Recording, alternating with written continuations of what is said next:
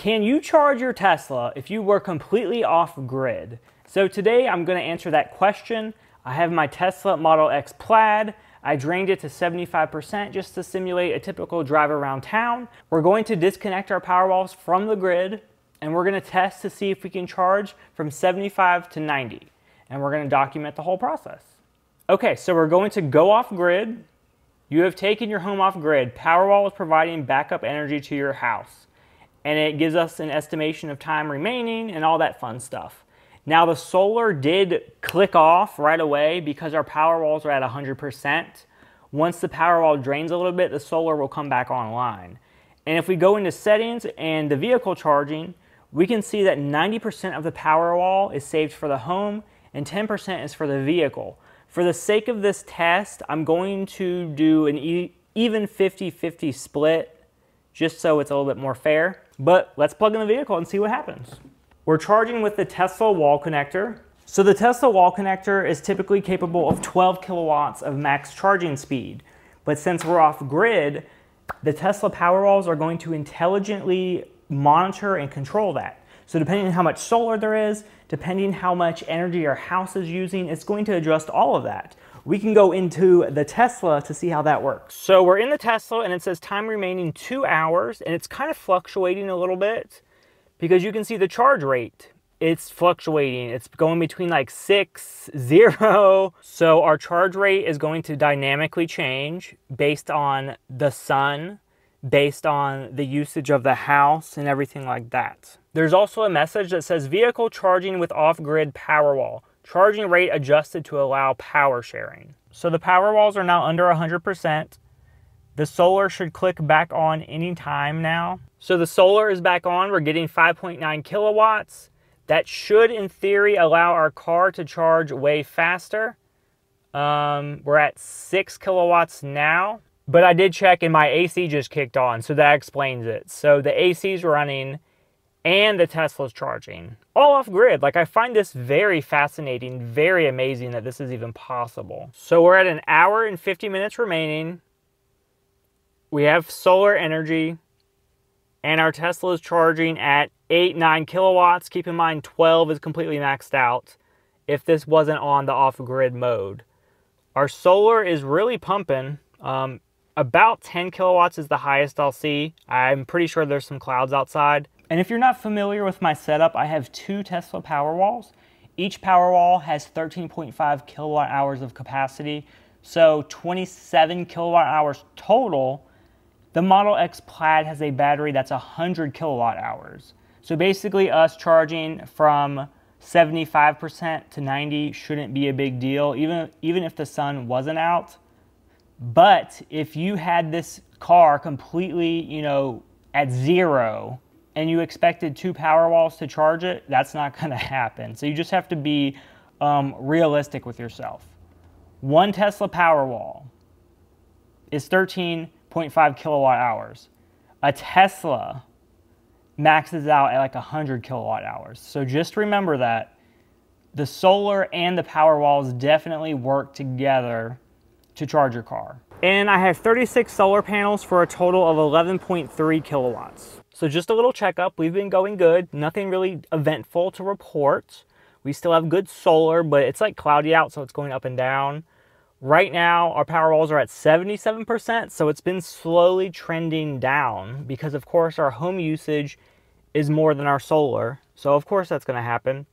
If we go to our Tesla, right now it's currently charging at 11 kilowatts, so that's good. We're almost maxed out. And it says 45 minutes remaining. So that's putting us pretty close to our initial estimate. Everything's going great. It's been perfect. Like the fact that I've been inside with the air condition turning on and off. I've been on my computer using Wi-Fi, lights on, TV on. Like, you wouldn't even know that the grid's off. It's kind of crazy. If there was ever an event that led to our grid being off for like a week, we would be fine. Like I said earlier in the video, the Tesla has a 100 kilowatt hour battery. The Powerwalls have 13.5 kilowatt hours apiece. You don't need to plug your Tesla in and charge it to full every day like we're doing right now. You could literally just do your errands, come back, not plug it in, and just let your house be completely, cozy in the AC and stuff like that. The thing I want to point out though, having the Tesla and charging it is super helpful, because if your Powerwalls get to 100%, your solar cuts off and you're basically wasting energy. So in a situation like that, you might as well just charge your Tesla, because it's going to store your excess energy. Your Tesla kind of acts as a secondary power bank. Even though it's not capable of discharging to your house, it can store all that excess energy. If we went back to this setting in the app and changed it to 5%, so only allow 5% of the Powerwall with the vehicle, that basically means it will just suck all the excess energy from the Powerwalls, and then you will get 95% to the house. So you could do that as well. So our car is completely charged up. Ignore the 5 kilowatts added during the last charging session because I accidentally unplugged it and plugged it back in. So 15 kilowatt hours of energy did go into the car. The only problem now is that our Powerwalls are at 63%, and it is 3:22 in the afternoon, but the sun doesn't set until later anyway. So the final challenge will be, can we get the Powerwalls back to 100%? Because if this was a true off-grid scenario, we would want the Powerwalls to be at 100% because we need them to be able to last through the night, basically running the AC to keep us comfortable in the middle of summer in Florida. If I would have checked the forecast, I would have seen that it is kind of like cloudy outside. So if it was a real world situation, I probably wouldn't have charged today. But also keep in mind as well, we did in fact, purposely set the vehicle charging went off grid for 50-50. So I'm going to change it back to this, to be honest. 90% for home use, 10% with vehicle. So what would have happened in this test if we did that? It wouldn't have charged as fast, and it probably wouldn't have charged all the way. And it may have taken several days, to completely charge. So I'm going to update you one more time. We're going to see if my Powerwalls get up to 100%. That will be the final test. We still have some good solar energy right now going into the Powerwalls. I'll be back. Okay, so it's like 6 o'clock. Our Powerwalls ended at the peak at like 78%. So what we learned here, if you want to charge your Tesla and you're completely off grid, set your limits so your Powerwall don't get too low. That way you have enough energy to last you through the night. 80% should get me through the night, but we are getting into like the hottest part of the summer, so the AC is going to run pretty frequently.